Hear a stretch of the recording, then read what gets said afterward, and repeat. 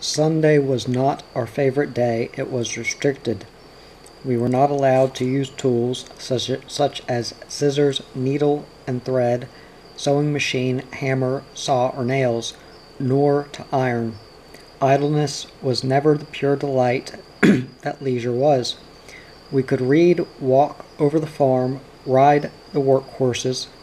There were, of course, essential daily chores of living that had to be done on Sunday, as well as on weekdays, wood and water to be carried in, dishes to wash, floors to sweep, beds to make, livestock and chickens to be looked after.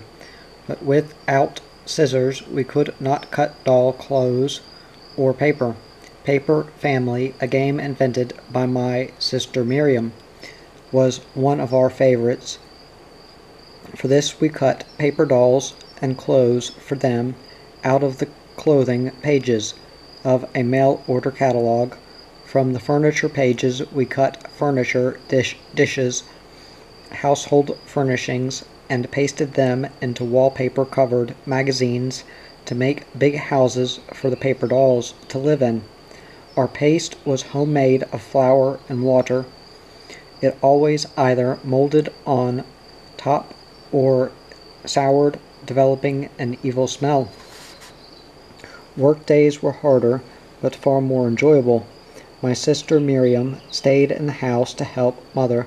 My sister Grace cleaned the house and did a great deal of ironing. The younger children worked outside.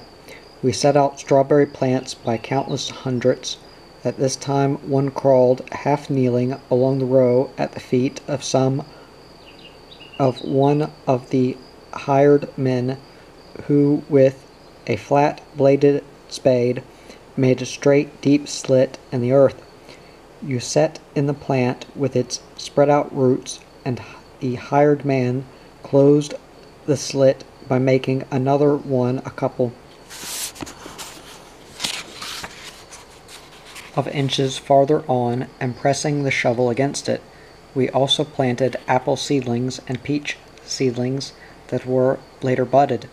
One year my father planted 250,000 apple seedlings, and to me this seemed like the largest number to which the human mind could count. We picked raspberries, strawberries, cherries, and wild blackberries, gathered and hulled walnuts. In the hot July and August afternoons, if there was no canning to do or berries to pick, we often gathered in the guest room upstairs to sew. In the absence of guests, this room was occupied by my sister Miriam. It had a big brass bed and a bird's eye maple dresser in it, and also the sewing machine. Mother and all the girls in the family went up there and sewed. We made school clothes. We mended linens and clothes. There were always great stacks of things to be sewed, things to be made over, new things to cut out. It always seemed to me my turn, for a new dress would never come. My job was to rip up garments that were to be made over. I have ripped out thousands of miles of stitching. We never got everything made, but we did make a great deal, and in those days only coats and men's clothes were bought ready-made. Sometimes our cousins, the Beebs from Ohio, or the Masons from nearer home, came for visits, but there were seldom any children living near enough to be playmates. Playmates were a luxury that went with the 6 months school term. One summer Frank Goss was the hired man living in the cabin above the cherry orchard. He called my brother Jamesy. He had a daughter, Zelma, about my age. That summer it was my particular chore to look after the chickens in the hen house in the upper plum orchard, which was across the road from the cherry orchard, and therefore not far from the hired man's cabin. His wife, Huldy, had a parlor organ, which to me seemed much more glamorous than a piano. Zelma could play the organ. We met at the hen house and went to the cabin where she could chord an accompaniment for the ballads she sang. I liked "Oh Dear Mother, Pin a Rose on Me," wept over the sad story of two little children, a boy and a girl, sat by an old church door, but Red Wing was my true favorite. My sister Grace, devoted to cultural life and classical music, objected to my singing these ballads, which she called hoodlum music. My brother James later felt the same way about his sister singing Casey Jones. Once when I came into the house, I heard the piano giving out what sounded happily familiar to me.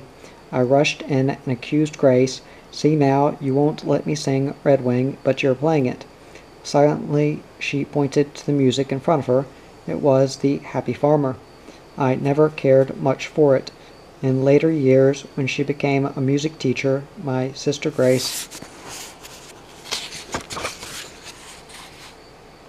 taught folk songs in addition to more formal music. She also taught elementary grades and was a superlative teacher. She had the luminous, rare talent of causing a child to discover the joy of learning for learning's sake. She said the most exciting gift you can give a child is an idea. She kept on reading, traveling, collecting magazines and books until finally her house became so filled with them that now, when I visit her, I feel everybody ought to pitch in as at an old-time working bee and get all the books read. She constantly borrows library books, copies out quotations from them, and remembers what she reads. In this she more than any other of the orchardist children is like him. He should have been a history professor, specializing in French or American history. He should have directed a horticultural experiment station. He should have held political office. He should have traveled and written books about it. His trouble was simply that he had more talent than he could use. He was impatient of detail or tedious commitments, but in playing checkers was so deliberate that his opponent gladly threw away kings in a fever to get the game over with. He was tall, straight as a ramrod, as he often said of his mother, intolerant of physical weakness or illness. When his leg was broken in an automobile accident, and it seemed he might be crippled, he never gave up. He felt that for him to be lame was unthinkable. He constantly practiced walking, and when he was again able to walk, he was slightly shorter than he had been before, but he did not limp, and he was still straight as a ramrod. He was sensitive, proud, insatiably curious about people. He was able to draw conversation out of them and to flatter them years later by quoting them. He had a prodigious memory, and prodigious was one of his favorite words. He was 10 years older than my mother. He loved her dearly and led her a hard life because of the contrast in their essential viewpoints. She wanted the conventional, comfortable things, the small, cozy security. He was ambitious, wanting always to reach out for a grasp, however tentative, of some big, exciting thing. Mother was not a tall woman. She had slim feet and narrow hands and was regularly complimented on her smooth, clear complexion. Tailored suits and dresses were most becoming to her, and she could give a look of elegance to any hat she put on. She liked to dress up in pretty dresses with beads and earrings and perfume. She had pretty legs. I cannot remember a time when she did not have gray in her brown hair that finally became a clear, luminous white. Nor can I remember a time when I did not think she was beautiful. The state of Indiana did not buy all of its forest land at one time, and in the beginning did not have, I think, any overall plan for its use, other than the CCC camp, no schedule as a farmer would have first looking carefully at a farm before buying it. When the state finally got around to looking for a major source of water, it was unable to locate the tumultuous vein of the big spring which, in our childhood, never went dry but sometimes had to be cleaned out in its rock-walled, 5-foot square enclosure. A vein of water as thick as a man's forearm supplied water there for watering all the horses and for all the spraying and for the big washings Miss Atkins did under the beech tree that towered above the spring. She heated water and boiled the white clothes in a galvanized tub over an open fire. She was fat and floppy and amiable, and always smelled like soapy water. Usually she ate dinner with us. Sometimes she brought her own dinner, and in the afternoon she let us have the cold biscuits, spread with white sugar that she had left over. We liked them. She had a son, and told my mother that his ambition was to cross the ocean and go to Indianapolis before he was 21. The overflow from the big spring ran across the road and through the tan yard and on past Hill Acres, eventually reaching Hacker Creek several miles below. At the end of wash day, Miss Atkins walked home along the Hacker Creek Road. The state had not changed the route of the old Hacker Creek Road that passed between the house and the lower barn. Along the yellow clay banks of that road we had found rattlestones, the hollow, pale brown geodes, dimpled on the outside like a hedge apple, varied in size, but all were light of weight and brittle, easily broken open. Inside they were crystal-lined, and there were a few loose crystals that caused the rattle. Along this road, and also on down Happy Hollow Road, the orchardist children found that what we called Indian beads, round or oval discs, seldom larger than the salmon bones they resembled, and having a hole in the center, they could be strung for necklaces. Actually, they were the petrified discs of plain lilies that grew there in preglacial times, and were therefore even older than the Indian arrowheads and hammers we also found in the fields. Coming home along the Hacker Creek Road, we passed between a peach orchard on the right and a plum orchard on the left. At the far fence line of the plum orchard, the vines of Niagara grapes grew, carelessly twining themselves into the thickety limbs of Lombard and De Soto plum trees. You could stand on the untrustworthy fence and pick these round, greenly white, sweet grapes and eat them as a common thing. As the book of Jeremiah says, but you had to be careful not to attract the attention of the black sow that was often kept in the lot on the other side of the fence. She was a good sow, but cross, especially when she had a new litter of pigs. The orchardist called her Clover, but her children,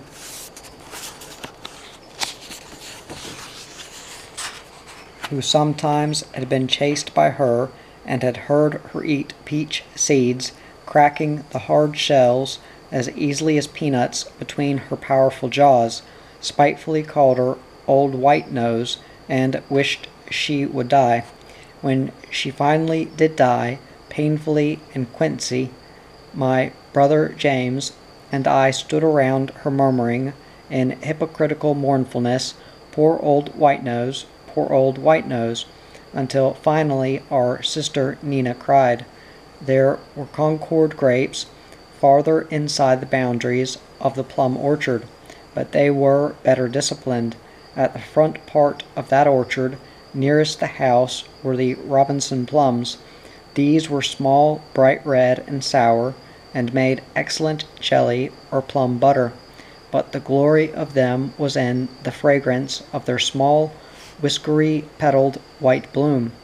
Blooming, they literally whitened the tree and scented the air. Going past them to feed the chickens or to carry slop to old White Nose was an adventure in fragrance.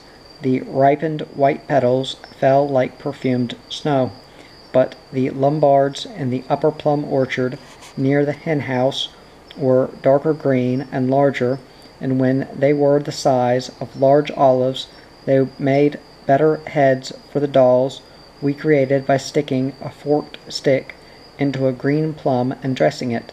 These dolls required a little more skill than those with corncob bodies, but not as much as those with painted eggshell heads. The sturdiest homemade doll was the one made of a clean cornstalk. To make this doll, one peeled off the hard yellow cornstalk exterior, revealing the rigid white pith inside. The head was marked off by biting an indentation about an inch down the stalk and penciling a face on the shorter section. For hair, you could find a wad of sheep's wool snagged on almost any barbed wire fence. It was gray, washed clean from a winter's exposure to sun and snow, and was easily fastened to the cornstalk by a small nail. Then also we had real dolls that we got at Christmas. I was glad to see the Hacker Creek Road so unchanged.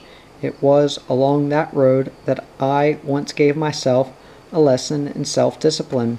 When I was a child, my loving and usually practical mother once let me pick out a pair of shoes for myself by myself.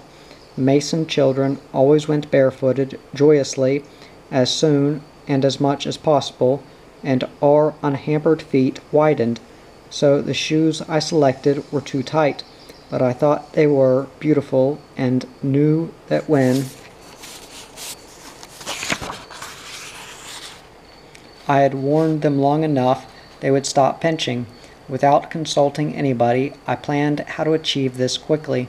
The Hacker Creek Road ran a quarter of a mile beyond our house, before it was swallowed up in the deep woods.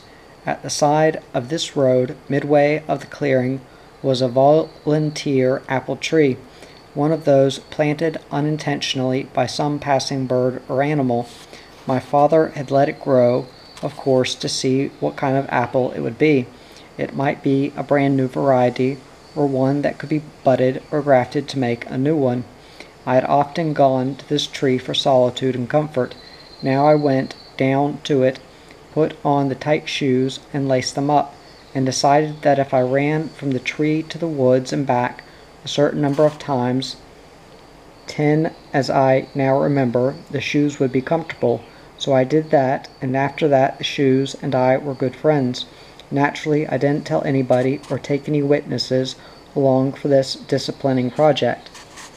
In the supervisor's yard that October afternoon, the grass was green and neatly mowed. The quince bush was gone. The two big glazed tiles in which every summer my mother planted red cannas and big leafed elephant's ears were gone. Gone was the row of tall golden glows that came up every spring and grew taller than the clumsy, high, unpainted picket fence. My mother planted cosmos by the kitchen window in a grassless spot, nasturtiums and scarlet sage outside the office window, but nobody ever mowed the yard. The backyard was overgrown with long grass. There were bare spots and a cistern in the front yard, and near it the wonderful lady in gold peach tree. The cut-leaf weeping birch my father planted and protected in winter by fastening burlap around its slim white bark bole was still there in the supervisor's yard, larger now and able to shift for itself. Some small Carolina poplars were their descendants, likely from the row of them that shielded the bare old house from wind on the kitchen side. There was still one evergreen that the orchardist had planted near the cave behind the house. The cave had been dug to hold the hundreds of quarts of fruits and vegetables we canned every summer. In rainy weather, the water ran in and made mud on the earthen floor, and we put down boards to walk on. In storms, my mother was always afraid the old house would blow over and made us run to the cave. The cave was gone that afternoon. Gone also was the smokehouse that had been nearby and is memorialized forever in my mind as a place of prayer, because once when my little sister Joey was ill, she suddenly went into a spasm and we thought she was going to die. While my mother bathed her in warm water and rubbed her arms and legs, murmuring, I ran out behind the smokehouse and prayed with all the fervor of a person fighting fire. When I went back in,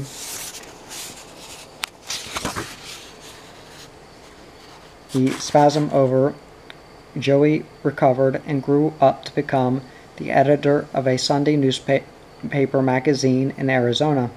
Whether my prayers helped as much as Mother's massage, I never really decided. Many times since then, however, I have occasionally to test the usefulness of prayer in my personal affairs, and I am convinced that although the Lord does not always say yes, He always listens, which may be more than we really deserve, or at least as much as we need. Moreover, I believe the invitation always to pray and not to faint was one of the finest gifts Christ brought to us, and it ought to be used earnestly and often and in private. You don't have to have a smokehouse. Prayer is an electric cord that carries energy into a receptive appliance. I think my mother may have had a special tenderness for Joey. Anyway, because on the cold February day the baby was born in a stove-heated upstairs bedroom with a red rug on the floor, Mother suddenly discovered Joey had stopped breathing, and she always said she restored life to her by holding her close and giving her the warmth of Mother's love and body. When Joey was 9 years old, she had typhoid fever and came near dying. All her hair came out, and we were proud of her because it came back in curly. She had wide, appealing blue eyes and thick, dark lashes, and always had a delicious-sounding laugh. Once, when she was 5 years old, and my brother James and Nina and I had run off to the woods to play, we took Joey along. Crossing a creek, she slipped on the stone bed and fell, striking her head a severe blow that raised a frightening big welt. We put her bonnet on her head and told her not to take it off under any circumstances. At supper that evening, my mother, who should have been accustomed to the eccentricities of her children, asked mildly, Joey, why don't you take off your bonnet? Joey raised her appealing wide eyes to Mother and explained candidly, Oh, I can't do that, because then you'd see where I hurt my head, and they told me not to tell you. Gone by now, obliterated by brush and young trees closing in around it, is the path that led down the steep hill past a towering walnut tree to the little spring from which we carried all of our drinking water. The size of a dishpan, it was dug out of rock, and the water was cold even on the hottest days. On summer nights we bathed by throwing buckets of cold water on each other, convinced that this would enable us more easily to withstand the coming winter. The little spring water, tested by the State Board of Health, was reported to be pure and of exceptionally good quality. In these days of overmuch spraying, I doubt that it would be safe to drink from any spring. From there we could go on down to the woods, where in spring the hillsides were truly covered with wild flowers. It was a place we liked to explore. There was a big tree that had fallen across the deep creek bed, making an exciting bridge to cross on. From there we could go on up another hill and swing on the wide, outspread limbs of big walnut trees. At the top of that hill, a deep gully had eroded under the fence. The fence was completely covered with wild grapevines that bore heavily every year.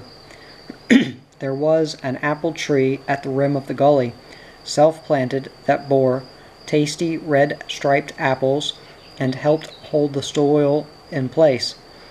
When we went there to gather apples, we took time to slide down the clay bank of the gully as on a school slide. We called it the grape ditch and enjoyed it, and gave no thought to the ominous significance. The soil of that hilly clay area was as subject to erosion as a school child is to measles. A field plowed and left without ground cover soon began to look like the relief maps in our geography books. In summer, the huckster came up the Hacker Creek Road. He had a little grocery store on Mahalasville, 5 or 6 miles away. He drove 2 horses to a light wagon, and as soon as he reached the clearing beyond the woods, where the road ran between a peach orchard and a pasture, he began to blow on a horn he carried in the seat with him. By the time he reached the dusty road between the house and the lower barn, we were all there eagerly waiting. Mother sold him eggs and chickens. She bought groceries, and he filled the coal oil can and told the news he had collected along the way. When we got coal oil in town, the grocer had to stick a raw potato on the end of the spout to keep it from spilling on the way home, because of course the cap was always lost. The charm of the huckster's coming was in the old-fashioned pure sugar stick candy he sold. It was peppermint, lemon, vanilla, sassafras, clove, wintergreen in flavor, all meltingly delicious. Mother bought other kinds of candy when she went to town, but it was only from the huckster that we could get that wonderful stick candy.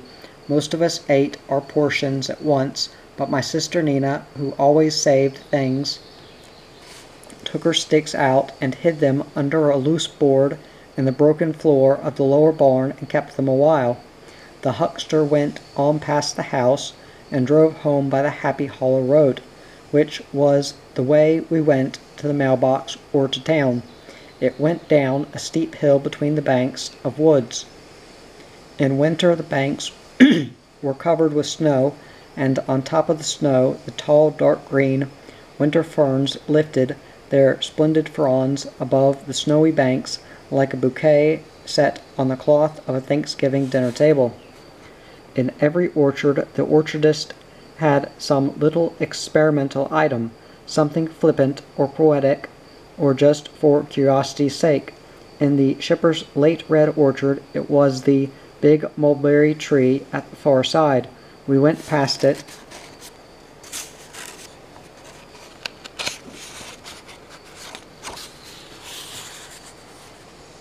in good weather when we took the shortcut to school. I wish the state could have got the Hubbard School in time to preserve it as an example of Indiana's early district schools. There is nothing left now of the one-room, unpainted building, not even the 2 long stone steps at the door.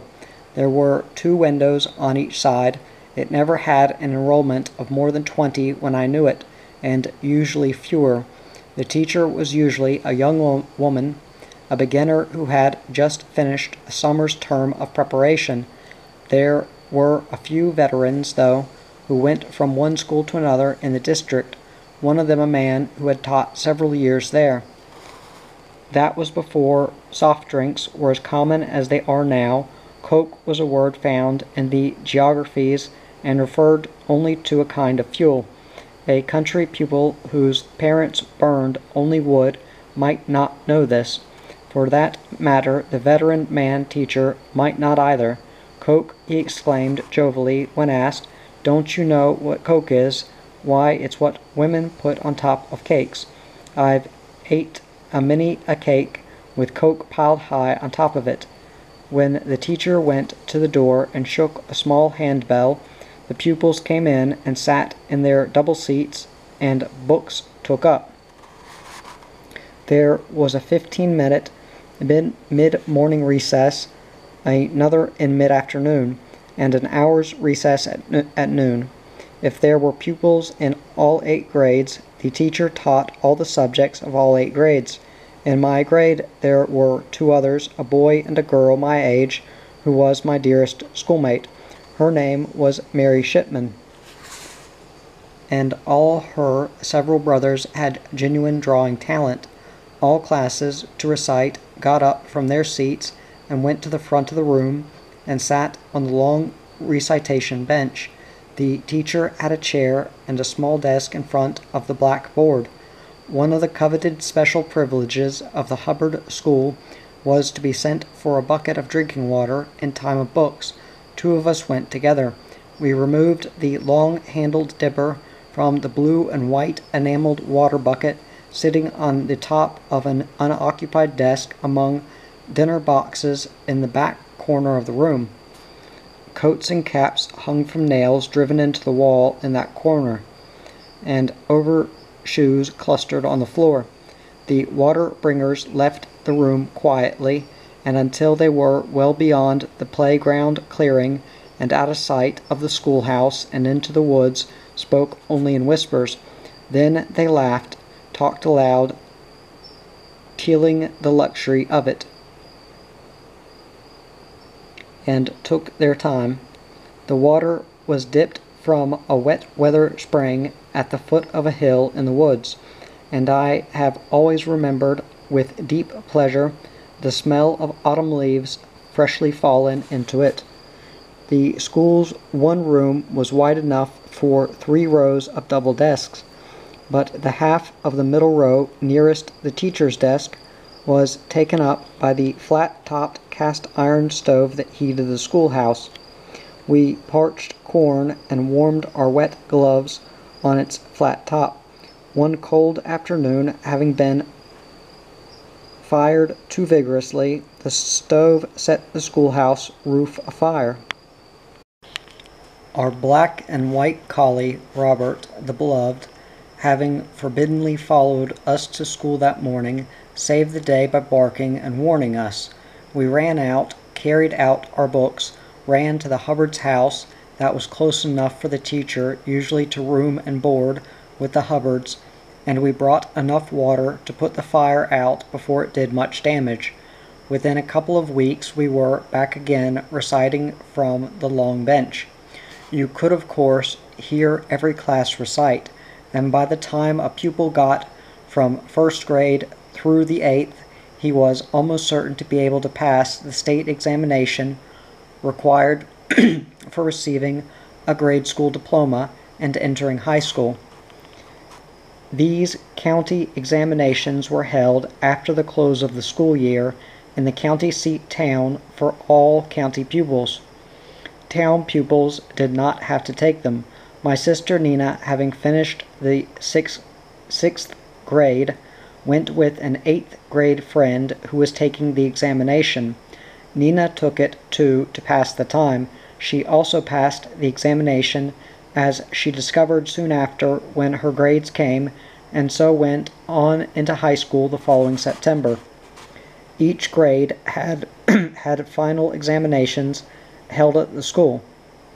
At the end of the term, the state made and printed the questions for these and also provided the blue manuscript books for writing the answers in. We were required to write with ink in this book, and that was the only time we wrote with ink during the whole school year.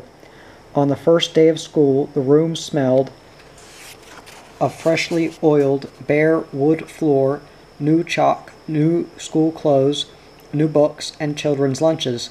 At the end of the term, the teacher made a written report giving the grades of each pupil with recommendations, records of promotions or not promotions, and statistics concerning the amount of time lost by absence or tardiness.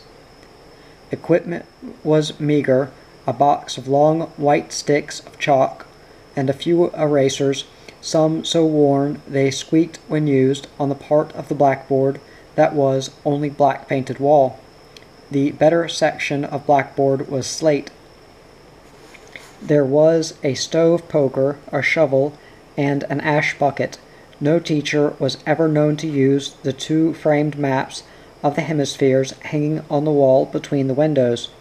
There were no lamps on the few occasions when we needed light at night, such as when we had box suppers to raise money for a school library. Parents brought coal oil lamps from home. Most pupils were promoted every year. One second-grade girl almost got a double promotion one year, not because she was a good reader, but because her father, when he drove the 9 miles to town for the regular trading and took occasion to buy her reader, bought her one a grade too far advanced. The teacher let her try it, but gave up exasperated, and demoted her when the girl, reading a story, read, "I was not meant to be children, for hidden always." I loved the Hubbard School, and there in the 7th grade I had one of the best teachers I have ever had. Any place, even in high school or at Indiana University. It was her first school. She was 18 years old and had taken the summer preparatory teaching course at Indiana University that summer. She was so good that when I took the final examination that year, one of the state's questions, "What do you think our schools need for improvement?" reminded me how fortunate the Hubbard School had been that year, and unhesitatingly I wrote in my manuscript book, "Better teachers." My answer surprised and wounded the teacher, but fortunately she gave me an opportunity to explain, and it became a good joke between us. It is my basic belief about elementary schools that consolidation is not the answer. The schools should be small, well-equipped, and have superb teachers, highly paid, expensive, certainly, but all good things are. Peace is expensive. Freedom, the basis of peace, is even more expensive. Life itself is extremely expensive. I did not always have this happy experience with country school teachers. There was one I remembered with anger for years. She taught me in an early grade. My sister Miriam, in an advanced grade, was a favorite with her and received the most flattering attention from her. For some reason, probably natural enough for I may have been an unlikable child, simply odious to her. She disliked me intensely, and habitually made excuses for making me stay in at recess. I was afraid of her and obeyed her. To a country child, the loss of recess is painful and humiliating, especially when there is the rare luxury of children to play with and exciting games going on outside. Andy over, barley bright, hide-and-go-seek, run sheepy run, and in the woods there are grapevines to be cut and looped up into a foothold so one can swing far out across a valley and drop into a pile of dry leaves below. I suffered silently and learned to hate that teacher. I always planned that if I ever saw her again, I would tell her, "I hated you then and I hate you now." Years after I did see her, it was at a tea given in my honor after my first book was published, and I did not recognize the teacher when she stood before me. When she identified herself, I could hardly believe it. Now she looked so little, insipid, and harmless. I was taller than she was, yet when I was little she had seemed so big, so cruel. She made some complimentary comment, and I thought of what I had so long wanted to tell her, but all I said was, "I always thought you liked my sister Miriam, but I never felt you liked me." She said, quickly moving away, "Oh, I liked everyone." I do not hate her now, but she had a lasting, damaging effect on me, and because of her I do not make the earnest suggestion that no one should be allowed to teach who does not know the difference between discipline and damage, and that teachers should be as devoted to teaching as ministers are to spreading of the word. and farmers are to the preservation of their cherished topsoil.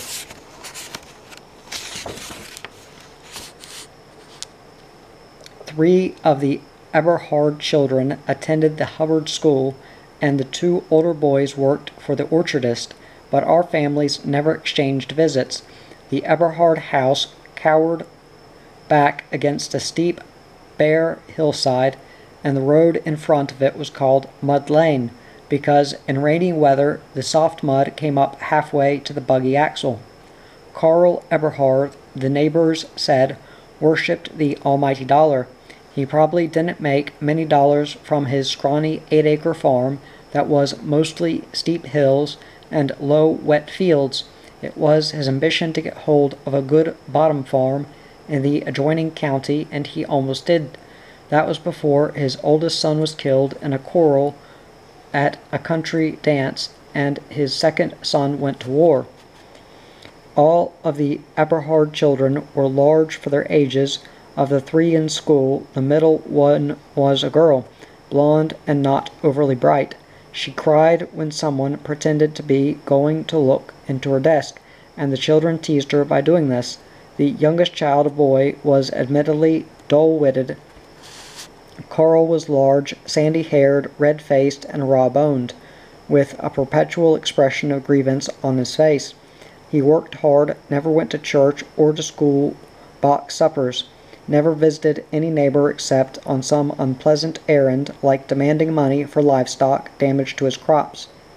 His wife was a frail-looking woman with dark hair. She was pretty and pale. Her timid manner always suggested a rabbit caught and trembling. She must have baked pumpkin pies every day during the school year. The Eberhard children brought big pieces of them in their lunches and ate them at recess and noons, big triangles of brittle white crust with shallow, pale filling. The other children teased them, "Don't drop that on your foot, it'll mash it." An Eberhard baby died one summer. It was 18 months old. My mother and Aunt Rosie, a loving, soft-voiced woman who had large brown eyes and many pretty, bright children, thought it their neighborly duty to go to the funeral. It was a sultry August day, and as they tied the horse to the fence to go into the Eberhard house, my mother said, "It's going to storm, Rosie." They were both afraid of storms. The undertaker was already in the house, restlessly waiting. Nobody spoke or greeted anyone else. The people sat around uneasily while the heat increased and the storm clouds gathered darkly in the horizon. Finally, the undertaker asked Carl when the minister would be there. Carl said no minister was coming. The undertaker asked for a Bible so he could read a few verses, and Carl said they had no Bible. "Well then, what are we waiting for?" cried the undertaker. "There's a big storm coming up. We've got to get this over with." They hurried the little casket out to the wagon and started to the Miller Cemetery a few miles farther on toward town. People got into their buggies and followed. They put the casket into the opened grave, and the undertaker began to throw earth upon it. "Oh, this is terrible," Aunt Rosie whispered to my mother. "Somebody ought at least to make a prayer." There was a low mutter of thunder sounding not far away. "I will make one myself," said tiny Aunt Rosie, and stepping suddenly forward, she touched the undertaker's arm. "Wait, I'm going to pray." He stopped shoveling, waiting, but suddenly all she could remember was the bedtime prayer she had taught all her 8 children. She said it quickly. "Now I lay me down to sleep. I pray the Lord my soul to keep. If I should die before I wake, I pray thee, Lord, my soul to take. Accept this child, O Lord. Amen." "Amen, thank you," said the undertaker, and resumed shoveling immediately. A flash of lightning and the first roll of earnest thunder came as the buggies began driving out through the iron gates, and by the time Mother and Aunt Rosie had reached the first lane, where the road went off past Aunt Lou Atkins' farm, the storm began wrathfully. By the end of World War I, Carl Eberhard had enough money to make the down payment on the good bottom farm he wanted, and move to it. But by that time the 3 older boys were gone, and his daughter was married. He had only his frail wife and the youngest boy and himself, and it was not enough. He lost the good farm and had to retreat back to the one at Mud Lane.